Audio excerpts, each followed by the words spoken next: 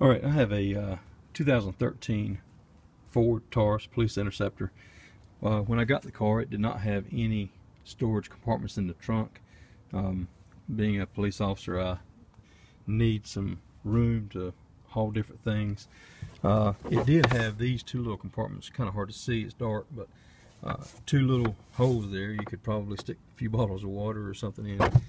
Not a lot. The tire is under there. I built this tray, and it is with everything in it, it is kind of heavy, but I do have a tire plug kit so that I probably won't be pulling out the spare, which is under there.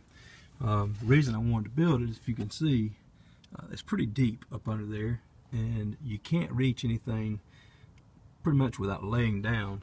I want to be able to reach everything, pull it out, access it as I needed. I always keep a jump starter or a jump box with me, a little air compressor, tire plug kit, and a few tools. This is not coffee, that's just some storage cans I have for various items. This is actually knotty pine tongue and groove. I ripped down. It's, when I built my house, I had it left over. Didn't really have enough to do anything other than small projects, so I ripped that down. The tray is 4 inches deep, it's 29 inches wide, and it's 40 inches deep inside the trunk. This is just T111 siding I had scrap, I ripped down. This is 10 inches from floor to the top here, which allowed plenty of room. I had to get it up over this lip so that it would slide out. Show you the lip I put on the bottom here on the sides to slide the tray on. I made that out of oak flooring, some scrap I had. Oak's a lot harder, a lot slicker. I knew it'd slide better. So anyway, I pull it out. You should see what I'm talking about. I could pull it out a few more inches, but that's kind of the way it goes right there. I knew kind of what I wanted to store where, so I made the compartments here, the little dividers to fit. You know, I mean, most police officers have alcohol gel, mouthwash, keeps you awake at night when you get tired, cleaning products, safety gear, a backpack, shackles, just the usual stuff.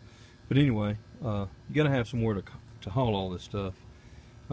And then there's plenty of room here on the side for the shotgun. So anyway, like I said, it's on oak, slides out real easy. You can see, I don't know if you can see in there, but it's just it's all wood. There's no rollers at all. And I just those are 2 by 3 blocks there that I screwed to the base here, and that whole flat base comes up. So essentially, when the time comes, if I need to get rid of this, pull it out or whatever, I can take the tray out, take that base out, and pop a few screws out of the bottom of the base, or yeah, out of the bottom of this part, and it's all separated. All it leaves is a few holes in the base of the floor of the trunk. So anyway, I looked online for a while trying to find some type of idea other than going somewhere and buying some containers. I wanted everything to be kind of there and where it won't slide around. So that's it. I hope this helps. Whether it's a police interceptor or whatever type of vehicle you have, you can add a tray like this very easily.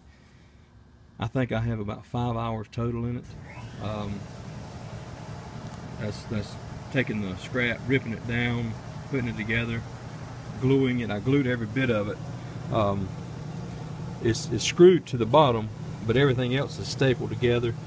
These dividers are all nailed with finish nails, using an air gun, air nailer, and air staplers. So anyway, there you go. Slides pretty easy on that oak.